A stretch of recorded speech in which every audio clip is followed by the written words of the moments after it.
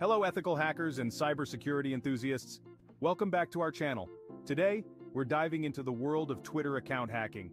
But remember, this is for ethical purposes only. Make sure you have explicit permission before attempting any of these techniques. Let's get started. First up, we have social engineering. This technique involves tricking the target into revealing their Twitter account credentials. You can use phishing emails, phone calls, or even in-person interactions to achieve this. For Twitter, we recommend using tools like EvilJinx2 to create a phishing page that mimics the Twitter login page. Once the target enters their credentials, EvilJinx2 will capture them and forward them to the real Twitter login page. If the target has two-factor authentication enabled, EvilJinx2 will prompt for the verification code and forward it to the real Twitter login page as well. Next, we have CREDSNIPER. This tool is designed to be more straightforward and easier to use than EvilJinx2. To use CREDSNIPER for Twitter, you'll need to set up a phishing page that looks like the Twitter login page. Once the target enters their credentials, CREDSNIPER will capture them and store them in a file. MURAENA is another tool that can be used to create phishing pages that look like the Twitter login page.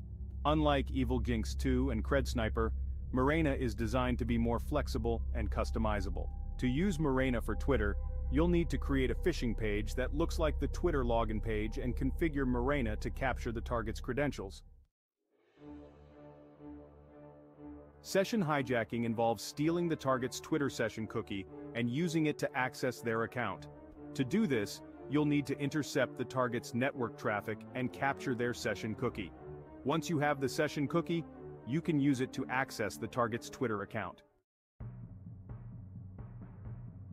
Finally, we have password guessing. This technique involves guessing the target's password using a tool like Hydra.